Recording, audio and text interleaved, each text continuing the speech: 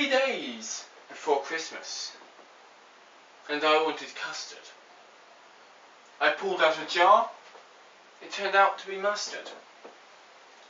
But returning to the story, a plot that will thicken. It's about Santa with a pistol who likes chicken. The kids were asleep on December 22 when one of them sneezed. Oh dear, he has the flu. So his mum came in with a tissue and some cake, and Santa stood watching. It looked pretty fake. He wasn't a paedophile. Oh no, that would be bad. He's watching to see if the kid had been bad. Yeah, that one was awesome. Don't be a hater, fool. Anyway, yeah. Santa was invisible. He hadn't started his shopping yet, so he flew off to Tesco. By the by, we don't endorse Tesco. He shot at the doors. The manager started to fuss. Who cares, Santa said. Merry Christmas. The manager stared round. His face looked confused. Where is that voice coming from? He quietly mused.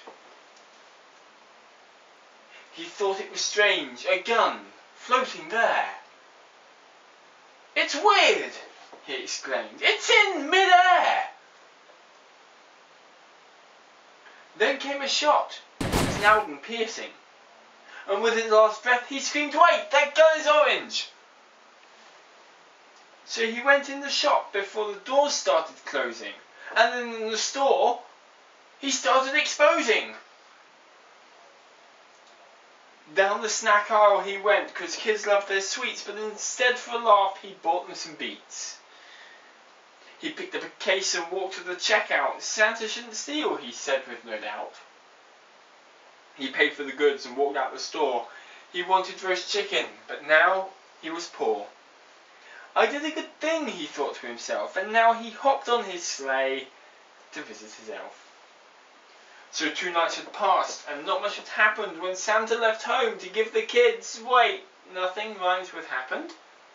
The kids and adults alike run around in the morning, and Santa lay at home looking up holidays on Bing!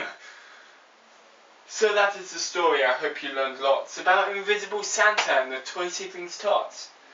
The moral of this, would you like to know? Well, it is... Hold that thought. I gotta go.